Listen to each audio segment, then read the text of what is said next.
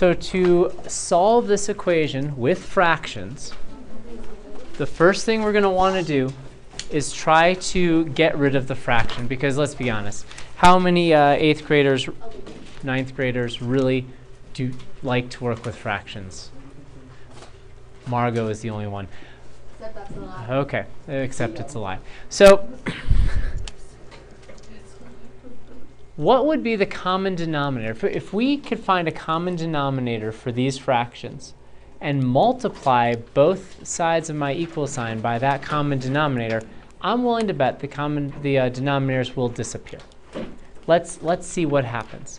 So if I were to add 1/3 and 11 over x together, what would the common denominator be? So that would allow me to do that problem. Michael? 3x.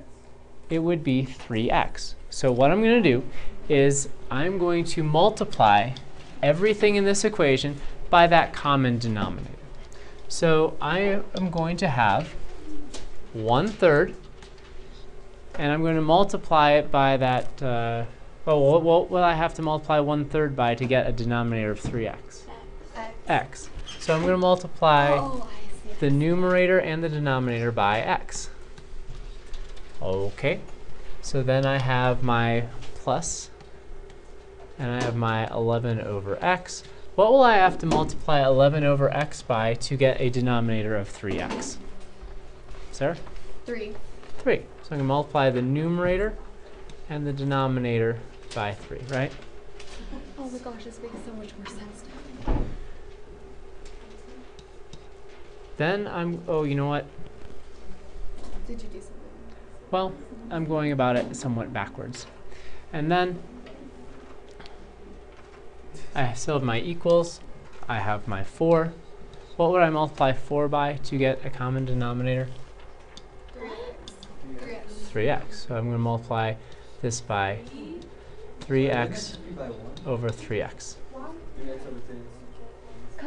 So if I were to find a common denominator, this is what I would do, right? And so if I were to go ahead go further, I'd get x over 3x plus 33 over 3x is equal to 12x over 3x, right? And then I could figure it out, right? Yeah. Wait, how? Hold on. Relax. So I know that when my denominators are common, what do I do with the numerators in an addition problem? Just add them. Just add them. So I know that x plus 33 is equal to 12x, right? Uh-huh. So I know that x plus 33 is equal to 12x. Well, how am I going to solve this problem? Wait, so you could just take out the denominator? I'm just looking at the numerators because the denominators are all the same. So when I have a fraction where the denominator is the same, I just add the numerators, right? And the denominator stays the same. So what do I do to get the x by itself? This is one of those problems you've been doing for years. Fence. So I'm going to differentiate the two sides of the equal sign. Now what am I going to do? Play it again. Subtract the x. Subtract x. Subtract x. I get 33 is equal to 11x. You divide What by do I do now to both sides? 11. Divide by 11. Divide by 11. And x equals 3. Wait. Whoa. So that is a way of dealing with these problems using what you know about adding and subtracting fractions. So the process is the same. Now, I would be lying if I didn't tell you there was a quicker way. Yes. So the reason why I showed it to you this way is I want to relate this problem to adding and subtracting fractions that you've done in the past. But there is an easier way, and I'll show you the easier way right now. So we know the answer is going to be 3, right? So I'm going to go ahead and I'm going to select it. I'm going to minimize it here. Yes, Sarah? Was it just a coincidence that was 3, like the answer was 3, and like the least common denominator was like? Yes, that was a coincidence. Okay, so here's another thing that I could do. Remember how earlier I said that you could multiply and divide anything you want to one side of an equation as long as you do the same thing to the other side? Yeah. So this time I'm going to do things a little bit differently. I'm going to multiply both sides of the equal sign by my common denominator. So what I'm going to do is I'm going to multiply this side here by 3x. I'm going to multiply this side by 3x. Is this within the rules of playing the game? Yeah, okay. So if I distribute this out, I'm going to have 3x times 1/3. What's 3x times 1/3? 1. Over 9. 3x over 3. We're going to simplify in a second. 3x times 11 is 33x over x. 4 times 3x is 12x. But wait a second, can I reduce anything in here? Yes. Yeah. The 3's cancel out. So I have x plus, can I reduce anything here? The x Or sorry, cancel out. sorry, the x's cancel out here. 33 is equal to 12x. Notice how this is the same expression that I had earlier. It is the exact same expression as I had right here.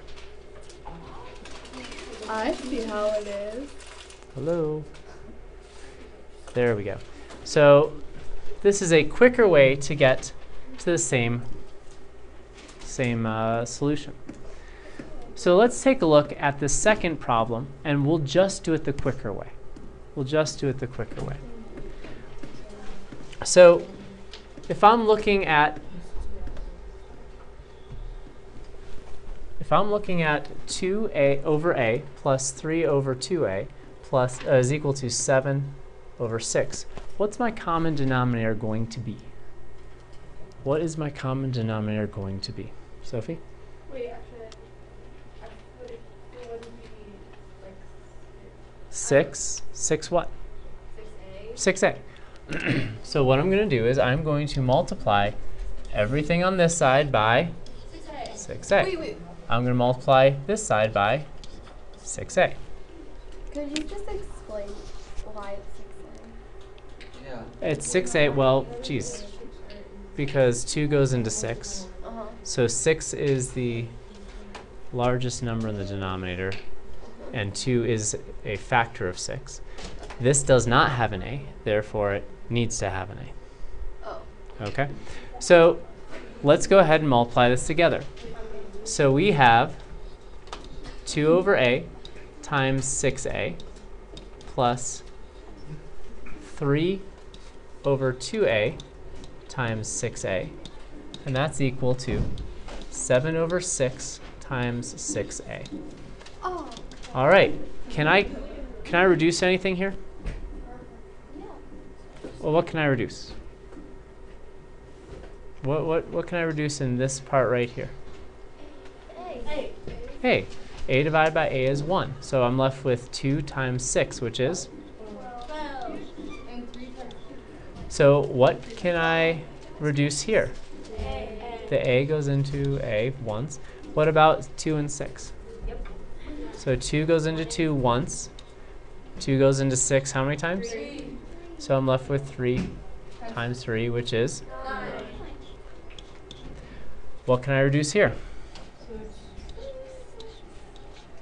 So I have 7 times a. All right. So I have 7a is equal to 21, or 12 plus 9. I got ahead of myself. 12 plus 9 is? 21. So 21 is equal to 7a. What Divided by 7. divided by 7? 3 equals A. Now, incidentally, the answer will not always be 3. It just sort of happens. And so that is basically how you solve variable expressions with fractions.